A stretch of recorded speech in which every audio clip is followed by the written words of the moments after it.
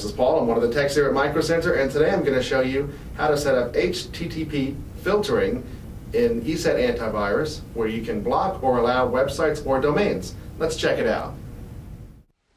Okay, to begin with, go ahead and click on ESET. Go to Setup.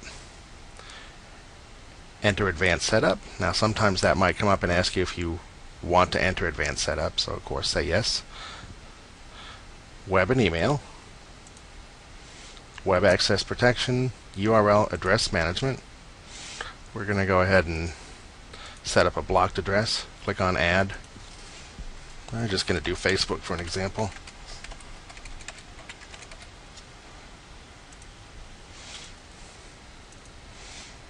Okay.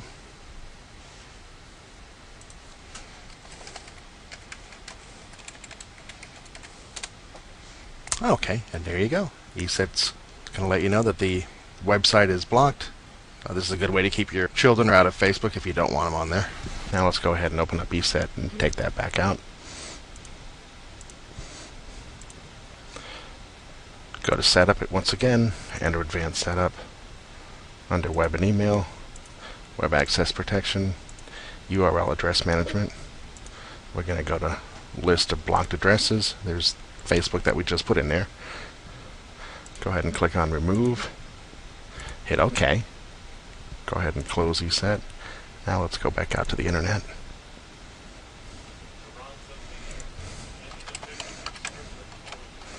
Okay, www.facebook.com again. And there it is. Let's just go out there now.